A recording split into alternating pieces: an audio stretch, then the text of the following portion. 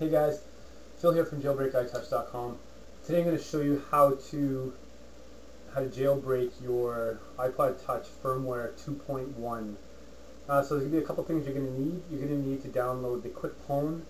Just go to QuickPwn.com and get the latest application. You're going to need to make sure that your iTunes has also been upgraded to 8.0 and that your iPod Touch is running firmware 2.1.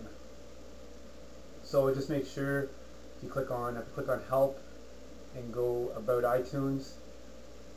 You'll see that it says iTunes 8 and you're running software version 2.1. You also want to make sure, just to verify, you can also go into your settings on your iPod Touch. Go General, About, and you'll see where it says version, it'll say 2.1. So we'll just click on Next. So keep in mind, this is not upgrade.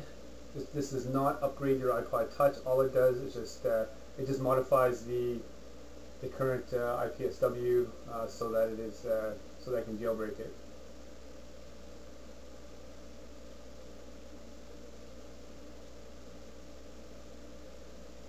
Okay, so it shows that it's ready to go. I did find it, so what we do is we click on Next. We want to replace the boot logos. So what this does, this will automatically put your own, this will put like a pineapple on that. You definitely want Cydia and you definitely want Installer. So click Next. It says please ensure. There's going to be some timing here you're going to need to do to put it into DFU mode, so make sure that you're ready to follow the instructions once you click Next.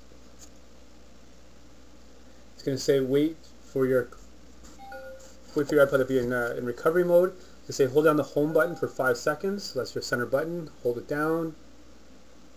Then it's going to tell you to put the power button down. So hold the power button down at the exact same time. Do not let go. And then it's going to tell you to release the power button. Hold the home button.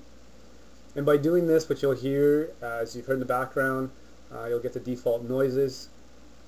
As soon as you hear that noise, you can let go, and you'll see that your screen now turns white on your iPod Touch.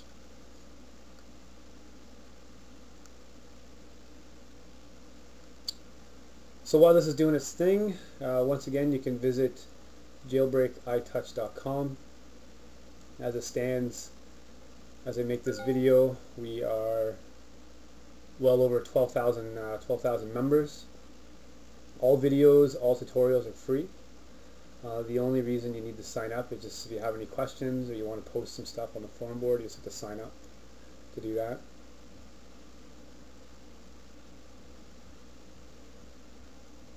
We've got some really good moderators that are there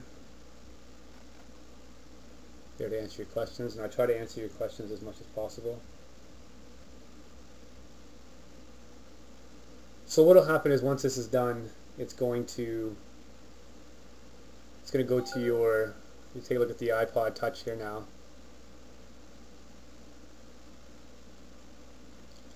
And it shows that it's downloading the jailbreak data. Downloading the jailbreak data. And now what it's doing, it is modifying the iPod Touch.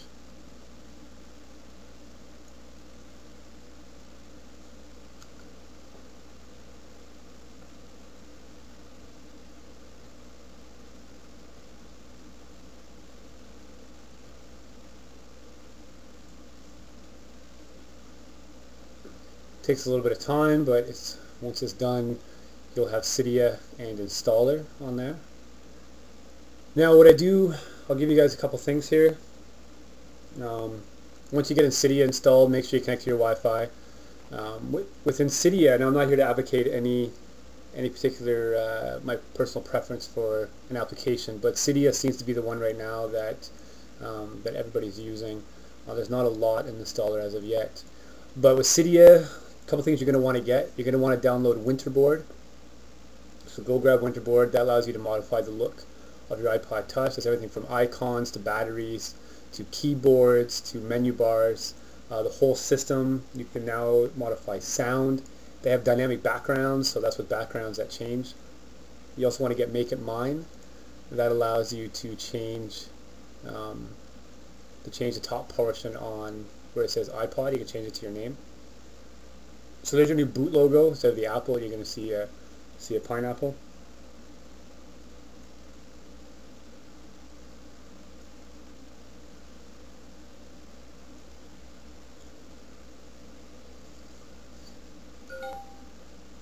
So there's your noise again. That is iTunes picking it up.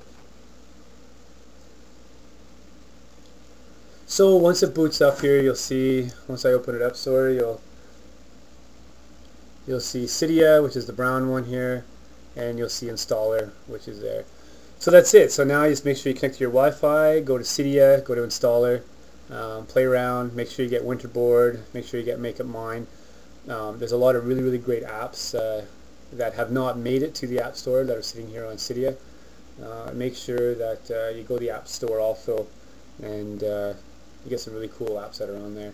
And you notice that if this is your first time upgrading to anything above 2.0 or 1.15, you'll see that you now have the App Store. And that's it. So visit jailbreakitouch.com, and thanks for listening. Have a great day, guys.